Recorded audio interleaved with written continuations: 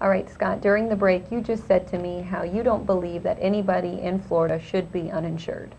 So what steps would you take to fix that? Well, I think, first and foremost, that for more than 2 decades, I've been an advocate to cover the uninsured. The first thing we need to do in Florida, and the governor will focus on that, is to fix Medicaid. Make Medicaid work for the people who are enrolled in it and the taxpayers who are funding it. Then we'll be in a position to expand Medicaid. You have to remember, we've got nearly 4 million uninsured.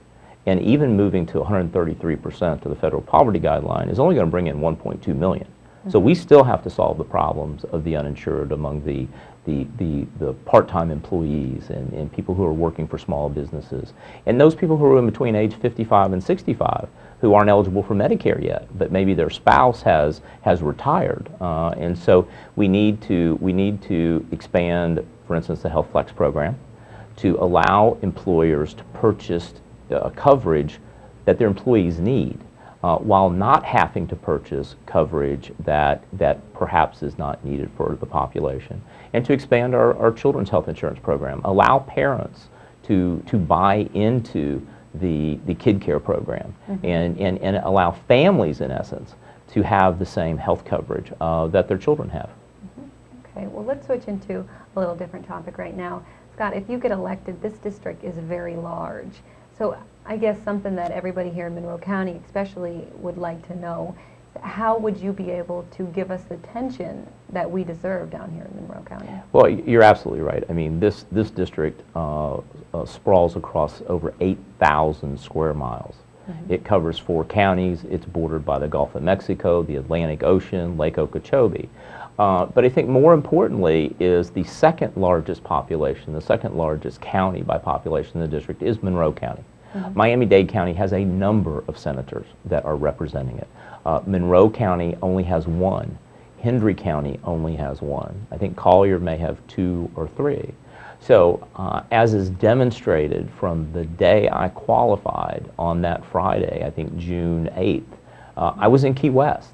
And I have been here every week since we started the campaign to learn and to understand what the needs are of the residents, the citizens, and the visitors of Monroe County, so that I can represent the people of Monroe County. This is not about what I believe in. It's not about my policies that I see that are needed. It's about me being the voice and the problem solver for the people of Monroe County. And I will be here just as I have demonstrated. And Monroe County has a diverse number of issues, whether it's continuing to complete the wastewater treatment program, whether it's what commercial fishermen are having to deal with when policies are made in Tallahassee and in Washington without really understanding how it impacts the economy and the livelihood of our commercial fishermen in the Keys. Healthcare. There's we've spoken about that. There's an uninsured problem in Monroe County that must be fixed. And I think that over the course of the first 4 years of being in office, I think we can bring about the change and the support from Tallahassee to address the needs of people in Monroe County. Okay. Let's talk about your opponent for just a second, Dwight Bullard. What would you say are the main political differences between the two of you? Well, my opponent comes from a policy position of bigger government, of public schools, and the position that your zip code should determine whether or not your child goes to a failing or passing school. I am a strong supporter of school choice.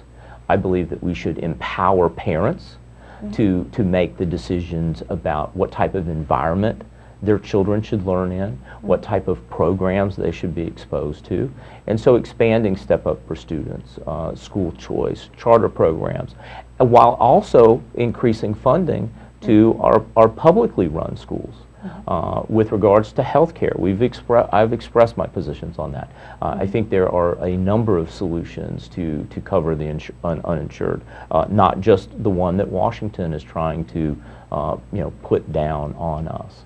I think with regards to experience, I mean, I signed my first employees' paychecks when I was 16 years old. I have started small businesses, large businesses. I've managed international companies. I've served as a director of healthcare for the state of Florida. I have the diverse experience that matches the problems of the people of this district. This district needs a problem solver with private sector experience. I don't mean to belittle my opponent's profession. I too was a public school teacher. I think it is a noble position, and it's badly needed, and we need to pay teachers more. But the problems we have in this state and in this district go far beyond the public school classroom. We have to reignite our economy. We have to create jobs. We need to get people back to work. Those are things that definitely need to be happening. Now, we were just talking about schools, and we're running out of time real quick, but I do want to ask you, what do you think of the charter school movement, Scott? I think the charter school movement has been very effective. Our youngest has been in a charter school since the 5th grade, and he's now in the 10th grade, and we've been very pleased with it. I think if you look at the data, charter schools tend to more fully engage parents in their child's education. They, in essence, encourage the parents and the children to enter into like an education contract, and I think it creates some healthy competition. I think you've seen across the state, you've seen publicly run schools, those traditional schools, really step up the pace as they see students leaving their classrooms. And it's usually those students that would help elevate their test scores.